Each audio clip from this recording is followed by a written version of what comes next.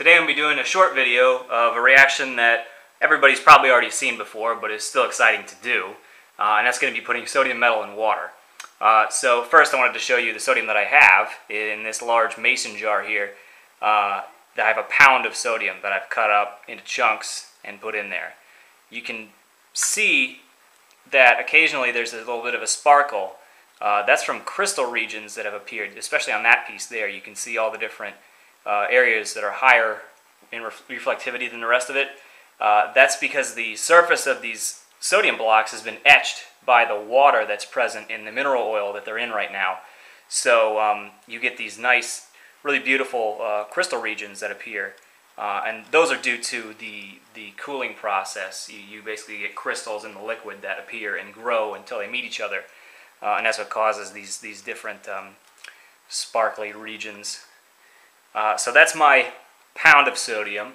From that, I've cut some pieces into more manageable size that I am not afraid to deal with, or at least less afraid to deal with. There's some bubbles coming off of these. It's because these are freshly cut pieces. I just put them in the mineral oil, so they're reacting with some of the residual water that's in there. So they're going to bubble for a little while. But you can see that these pieces are noticeably shinier than the other pieces in my pound of sodium. And that's because, again, those are relatively freshly cut surfaces. So this is what I'm going to be using in the reaction coming up. So let's get to it.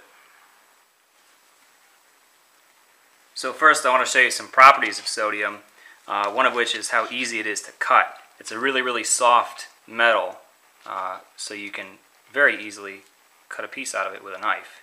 So just with gentle pressure, it slides right through it. And now you can see the really shiny metallic surface is revealed, but that'll very quickly tarnish in air to this more gray hydroxide coating. Okay, so now I'm going to take half of that little tiny piece that I cut off, which is this, and drop it in some water, just to show you how it reacts on small scale. So what happens is sodium metal reacts with water to form sodium hydroxide and hydrogen gas.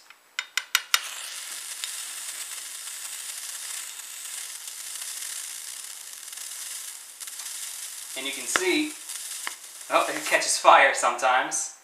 So that's from, what happened there was the sodium, still going a little bit. What happened there was the sodium, when it reacts with water, makes enough heat to melt itself. So it reaches its melting point very quickly. And you saw that it caused it to ball up into a sphere, because that's the shape that minimizes surface area. So it did that, and then also that heat is enough to sometimes ignite the hydrogen that's produced, and that's what caused that little bit of a pop in the flame that happened there. And you also may have noticed the bright yellow color of a sodium flame. It's very characteristic of a sodium flame.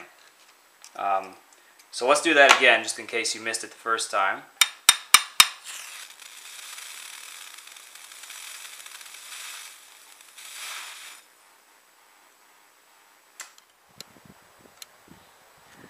Okay, here's a larger piece, about half a gram's worth of sodium. And we're going to toss it in that dish of water there and see what happens.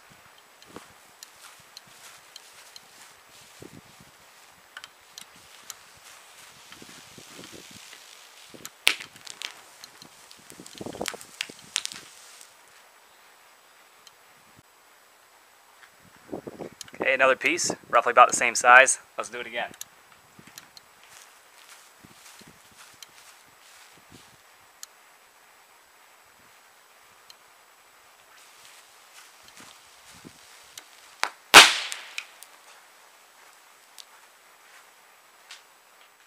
So this is actually pretty neat.